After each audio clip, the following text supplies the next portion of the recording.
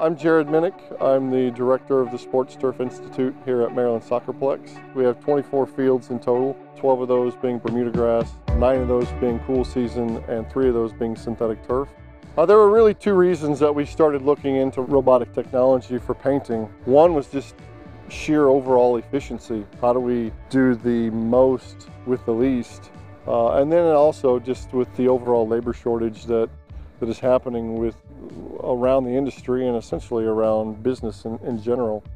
We like to put a high level of preparation into every single week of the year, whether it's a recreational tournament or a MLS NEXT or professional level tournament.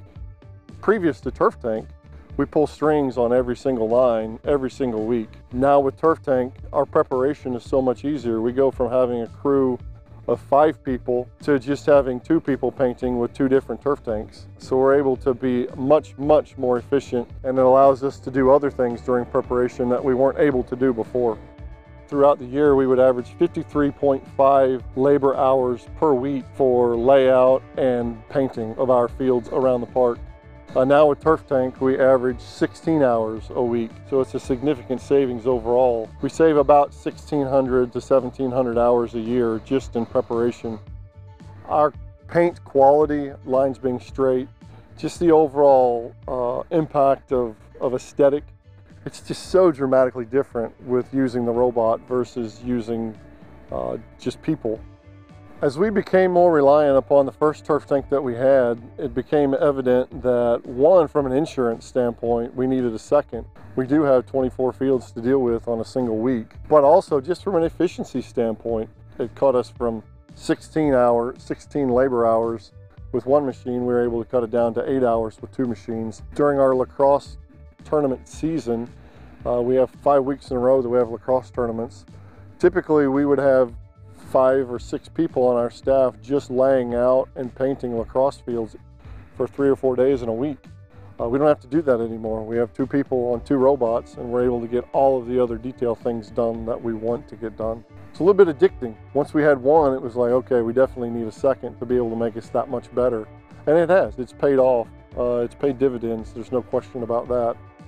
We can equate the 1,600 hours plus a year that we save with Turf Tank to be saving us somewhere in the range of $35,000 to $40,000 in labor in a single season.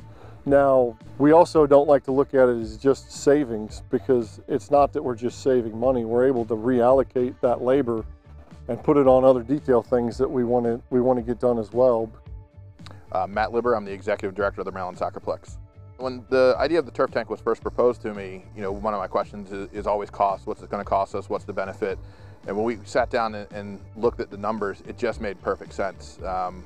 We talk about savings from labor, we talk about savings from paint, and then we just talk about consistency and what it makes the facility look like by having such consistent lines put down, where there's no change in how dark it is on this field compared to that field, how straight the line is.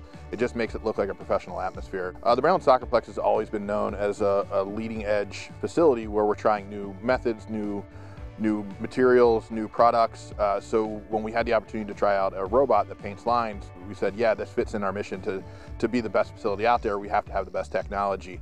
That gives us an opportunity not just to talk about the robot, but talk about everything we do here from a sustainability standpoint, from a technology standpoint, from a staffing standpoint, and growing our fan base of why people want to come here, even if they don't play sports.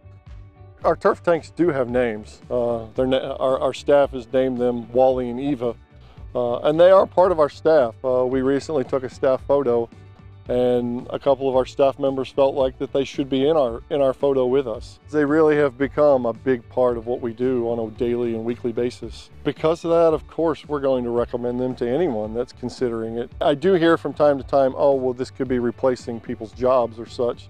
The people don't exist currently. Technology is an important part of making us better.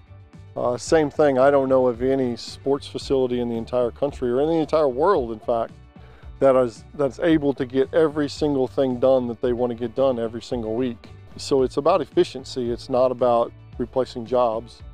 So we think it's really important, and we think very highly of them. And there's no doubt that we'll continue to use this type of technology for a long time to come.